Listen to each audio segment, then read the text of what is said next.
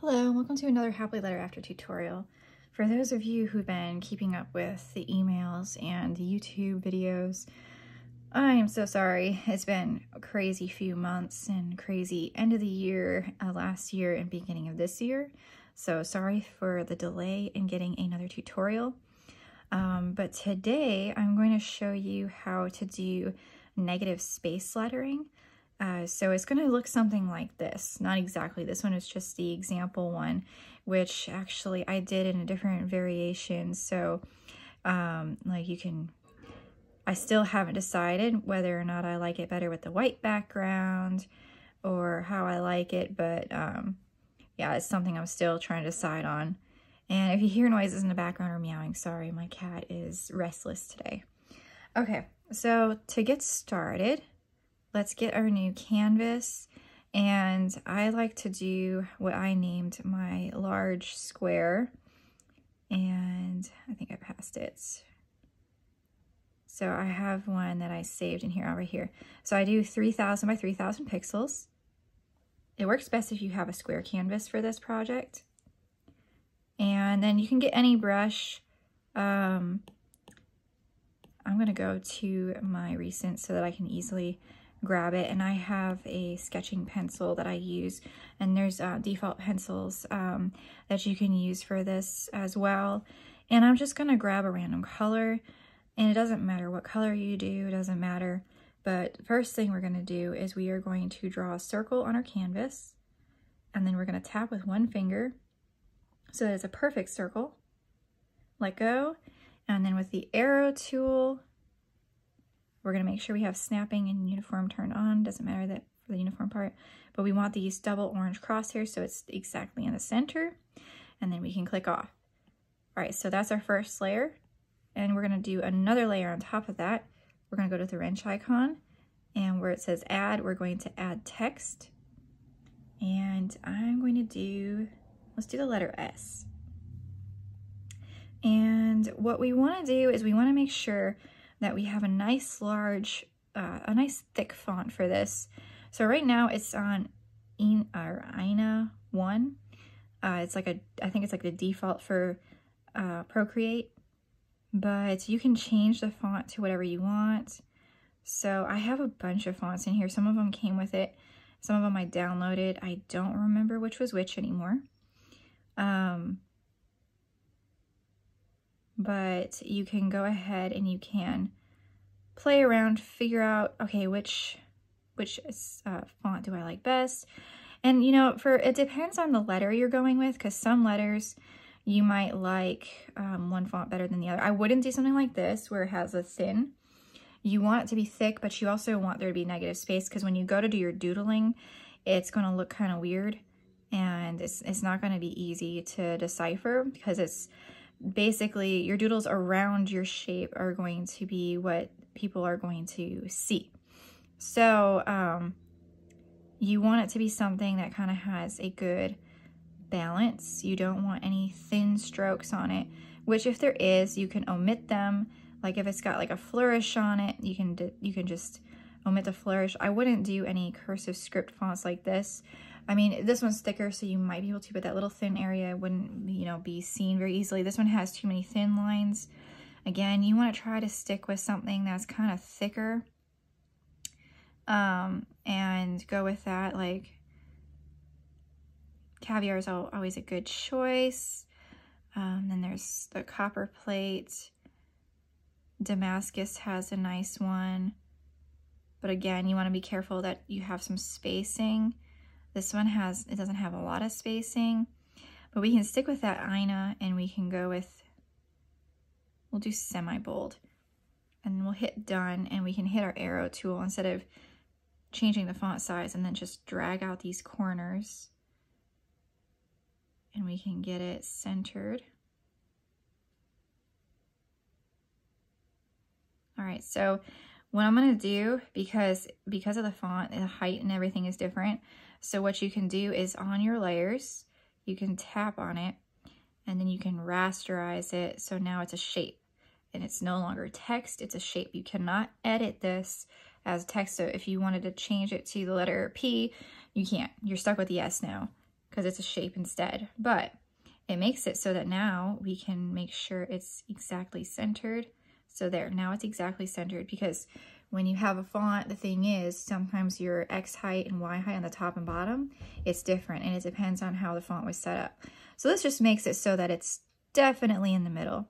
So now we have our circle and we have our font. And so what we can do now is, and actually this font we can drag underneath our layer 2 because we're going to need that for drawing. We can click on this N here and we can drag the opacity down a little bit because that way we're not distracted. And now we can go ahead, tap on the layer 2, and we can start drawing. So let's go to the disk view and we'll double tap on the bottom so we can get black. And you can use whatever colors you want. So if you wanted to do solid black, solid purple, solid green, that's fine. I'm going to show you how to do that rainbow look that I got. So I like to start with black first. And in my brush set that I have, if you have my lettering brush set, I'm going to use this medium round monoline brush. And I'm just doing it from my recent because it's easier than having to scroll back and forth. So the first thing you want to do is decide what kind of designs you want to do. And if you think back to the one that I just showed you, that one I did a lot of illustrations and lines. So let me go back to it so you can see it. Let's just do a preview of this. So when you look in here, you can see illustrations throughout. I have a pencil, I got a paintbrush, I have a couple little flowers in here, leaves, lines, shapes like triangles, some hearts, some diamonds, some arrows, vines, little stars in here. And the filler, I have like lines and dots. So that's how I did it. And you don't have to do illustration. You don't have to do any illustrations at all. You can do just line work if you want. You can do where you trace the inside, and I'll show you, let me show you that actually on our, let's go ahead and get back into our canvas here. And so like if you wanted to, like S's are a little more work because of all the curves, but if you wanted to just trace around it and just keep going and then do that all the way to the outside, you can do that. That's no problem. But I think it's more fun if you do doodles. Now, if you have a perfectly symmetrical, like an A, or for instance, we have this S, you can do, if you want to, and I will show you that right now, is if we go into here, into our canvas, and let's do the drawing guide. So we're going to turn drawing guide on, and we're going to edit our drawing guide. So let's do where we have symmetry. And so now we have the symmetry turned on, and you can have it, so you can have it either this vertical or you could have it horizontal. So it doesn't matter which way you want to do it, but you can do it this way. Now I'm going to show you a trick. What you're going to do is you can turn this line on. Let me see, do I want to do horizontal or vertical? Basically, this is just a guide. This is just a guide for you. So I'm going to stick with the horizontal because I think we could do a lot of fun things right in here inside the curve of the S. So I'm going to hit done and make sure this does not say assisted. Right now it has assisted. So what that means, if you haven't watched my other tutorials, is when you draw in here, it's going to do the same thing on the other side. But because our S is not 100% symmetrical, it's going to go over a part of it, and we don't want that. So I will show you what we can do. So what we're going to do is we're going to turn the drawing assist off, and come on, turn off. There we go. So we are just using this line as a guide, basically. So what we can do now is we can just start to draw anything we want. So actually, I'm going to draw a rose in here because I love roses and they're round and it'll fit perfectly in here. And doodle whatever your heart desires. It's better if you have it kind of tight like I had on that other one, where there wasn't a lot of negative space on the piece itself, because then it really popped with the letter, you know, and that's what you want. You want that letter to stand out, because this is, again, this is a lettering tutorial. So now I have this nice little flower in here, and I can do a leaf.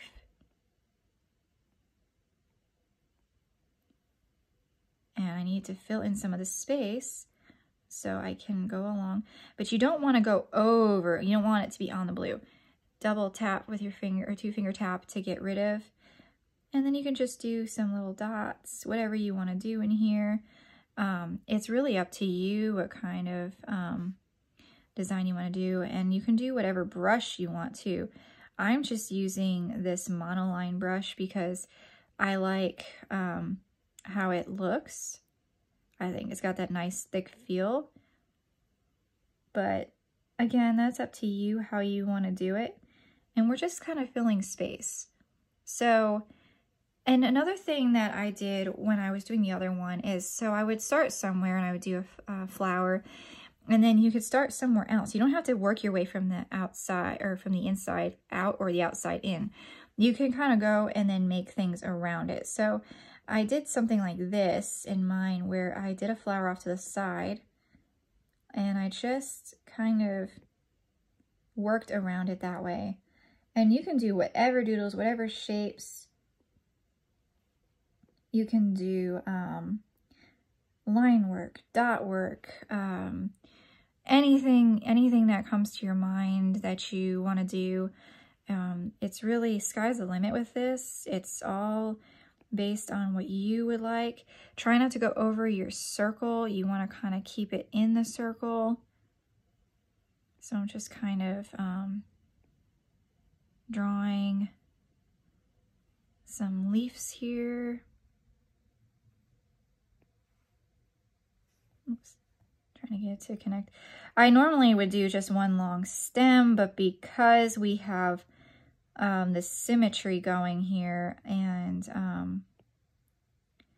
I'm doing this right at the edge, and I don't normally do it at the edge, it makes it somewhat trickier, you know? So I'm gonna go ahead and do a couple little dots in here.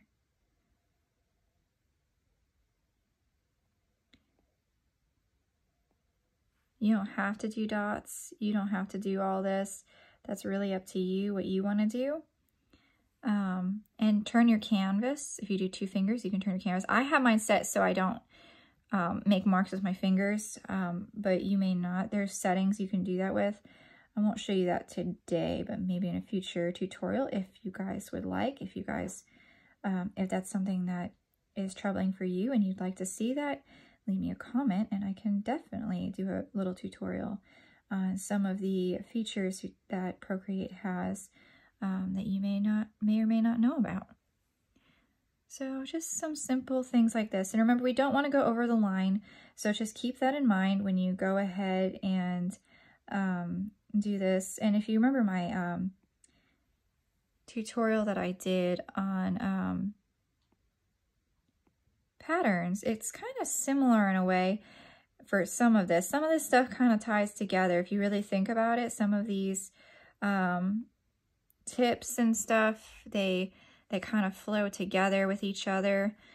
So it's kind of fun. What you can do is you can just make some, if you like to do doodles, like actual like drawings and stuff. And I'm really bad at doing a star like just freehand like this, but it's kind of, you know, the nice thing about this kind of piece is it looks cool because it's supposed to be sketchy. It's supposed to be raw. It's supposed to be, you know, different. It's not supposed to be perfect. So it's kind of nice to have these imperfect shapes, you know? And so I'm drawing a lot bigger than I did on my piece. Mine took me, oh gosh, a couple hours. I was watching movies while doing it. So it did take me quite a while to do. Again, try to stay in your lines if you can. And you can always fill in your shapes if you want. If you want to fill it in. But if you don't like that, then you can, you know, undo it, of course. So just kind of keep playing with it and seeing where things look best. See how you can like what looks good to you. I actually threw a hidden Mickey Mouse into my piece that I did, that I showed you guys. And maybe I will bring that back up on the screen and see if you can find it. That's kind of fun. I like to do swirly lines.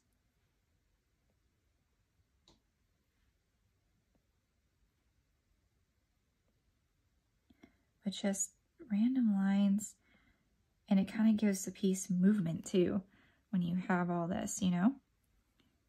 So it may not be perfect. This may not be perfect with when we do the flip, because it might be slightly off, but that's okay. Because again, it's not supposed to be perfect. It's supposed to be more of a fun. This is kind of like one of those fun pieces to really get you thinking outside the box on how can I create something unusual. And this is kind of it's like a nice therapy, honestly, just letting go. It reminds me of like the coloring book style, you know, where you just kind of just let it go. Whatever comes to mind, don't think about it too much. Just kind of go with it. And don't worry about messing up, because nobody will know. There's no mess ups in this. Or as, you know, Bob Ross would say, happy accidents. And this is like a perfect spot for a heart right there. But think back to when you were a kid, and like, I don't know about you, but when I was a kid, I would get bored in class and I would doodle. So think back to like, what kind of doodles would you do? I wouldn't do that S, you know, the one with the 3. Everybody knew that one. But I wouldn't do that in yours. I mean, you could, but it might take away from your letter, depending. You'd have to do it like really small, I would say, so it doesn't, you know, take away the attention. And I like to turn this around sometimes and see like, where can I put some shapes? Another reason why I picked this S is so that it'll save time, because we can do that, we can do the mirror on it. You know, originally I was going to do a more complicated, I was going to do an ampersand or something, but this works a little bit better because for time purposes, you know, I can do this whole tutorial for you in real time instead of having to wait. And while we're doing this, I'll give you some tips of mine that I have while drawing and while using Procreate and everything. So one tip that I like, and I don't know if I've shared this before, but I really like, I have the trifold case, and I have it propped up a little bit when I draw. And I don't know if you have a background in art, even if you just did it in high school, they do recommend that you have your piece propped up and that you don't lay it flat like this while you're drawing. Now, this is a small surface, so it's okay. It's not gonna like really hurt anything to have it, you know, like this. But if you're doing a big piece, it just makes it easier for perspective to have it propped up. So that's how I draw.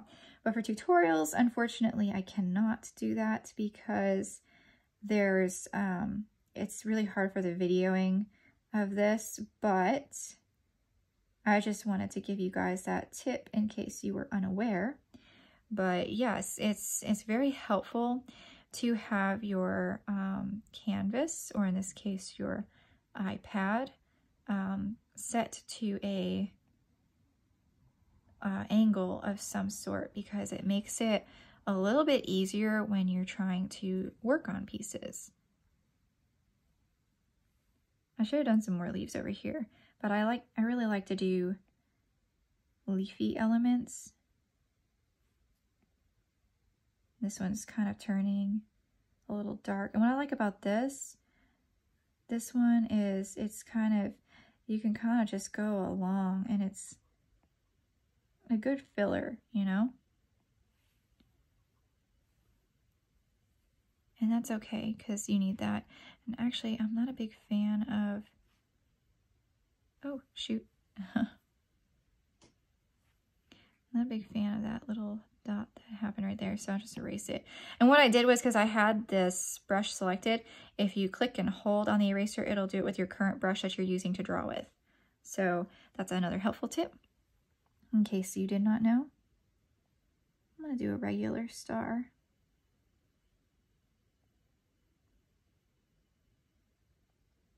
And just keep doing...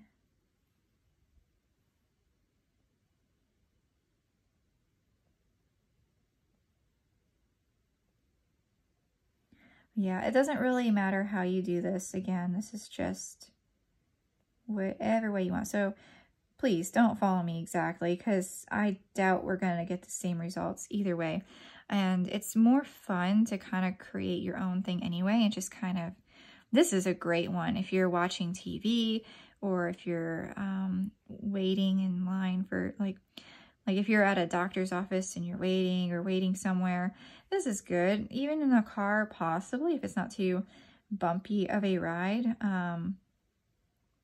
It's one of the reasons why I was not able to do tutorials for you, because we were on a long car trip to South Carolina, and it was not ideal for filming, obviously. We did that for Christmas, but it's probably not going to be a regular thing. Yeah, just fill in all these little areas you can that are not blue. And again, when you're around your S, you want to try to get close to it if you can. And on my R, I don't know if you noticed, but when I did the R, I did actually follow along with some of the, like I just kind of went along some of the shapes to better accentuate it and everything. Let's see. You know what? I will do a Mickey Mouse in here. I like Disney, old school Disney, but I like Disney. And it's just, I think it's fun to have hidden things. And you know, you could always, if you do this for a friend or a family member as a gift with their initial or whatever, you could do hidden things that they like in here, and then have a bunch of these little swirly lines and doodles around it. And oh my goodness, it would be so much fun. It'd be such a fun piece for them to like try to find all the images, and they may never find them all within, you know, it might take them like a long time to find this stuff, but think about how much fun that would be as a gift to just try to find all that stuff, you know? It's kind of like those hidden object games. All right, for time's sake, I'm just gonna do some swirly stuff here.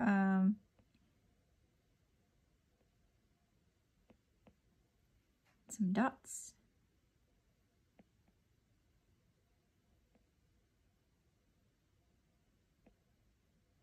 Okay, now we have our design. Yay! Okay, now what we can do is we can slide to the left, to the left, hit duplicate. Now we've got this other layer, and we can go in here to our arrow, and we are going to flip it vertically.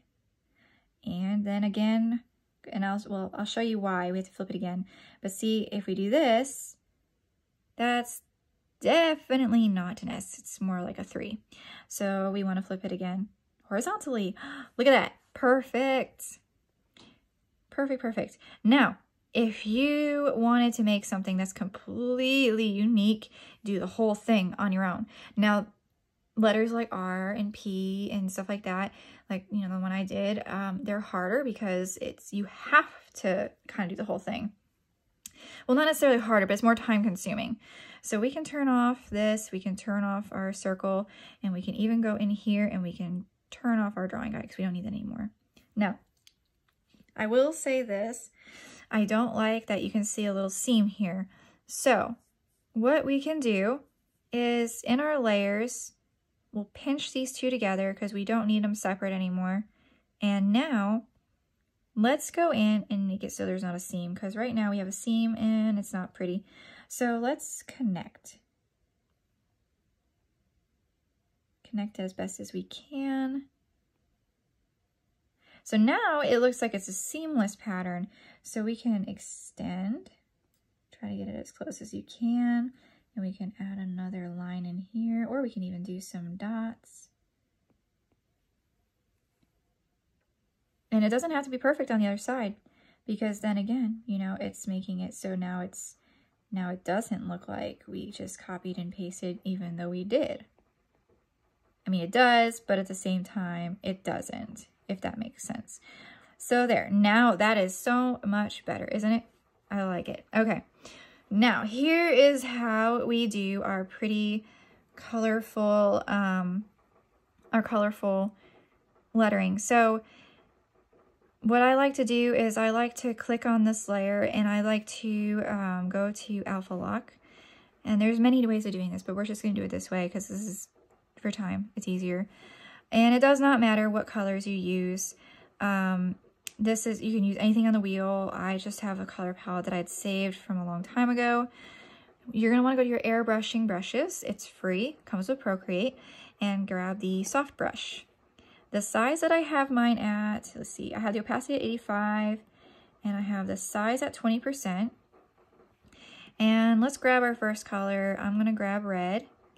And again, you can do this in any way you want to. You can even color just, if you wanted to, you can color your flowers certain colors and your leaves certain colors and have it be more, you know, design elemented that way, which that would be really pretty too. And I would love to see it. If you do that, please share with me. I might, after this tutorial, I may go ahead and do that with this one and have that as an option and post that, but on my Instagram, but just start off and brush on one corner, and I go down a little ways because you're going to blend, and that's what's good about this airbrush. And I'll grab the orange and lightly, very lightly, you don't want to do it hard, so otherwise you're going to get a harsh line. Just kind of go over that, and then I'll grab a yellow. I don't like to grab the bright one because it's a little too bright, and sometimes it makes it harder to see the designs. Just kind of keep going over. And then green, I'm gonna grab, do this green.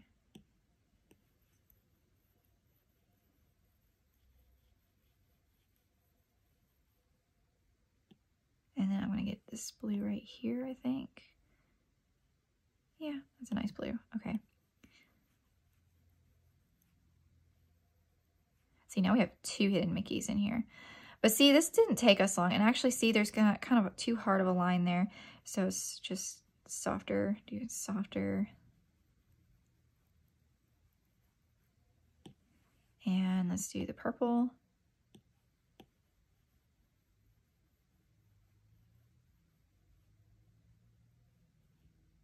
There, now we have our letter. And let me know what you think. Do you like it better with the blue or the white background, or do you like it better with the black background? And you can always, so that you can kind of flip back and forth instead of changing the background color, you can go ahead, grab your black, drag it into a background layer, so then you can flip between them. So you can try to see which one do you like, white, black, white, black. Black kind of gives it that scratch art look, which is kind of cool. But again, it's all up to you, whatever you prefer. But I really hope that you enjoyed this tutorial, and I hope this helped you discover a new way to do lettering, and it's a fun way of doing negative space lettering. And you can do this with whole words too. You don't have to just do one letter. I just, for this tutorial, it was a little easier to show you one letter, but have fun with it. Do different shapes. You don't even have to confine it to a circle. You can just do doodles around the letters and have it kind of trail off on the sides, and just let your creativity shine and see where it takes you. Till the next time, guys, stay creative, and thank you again for joining me.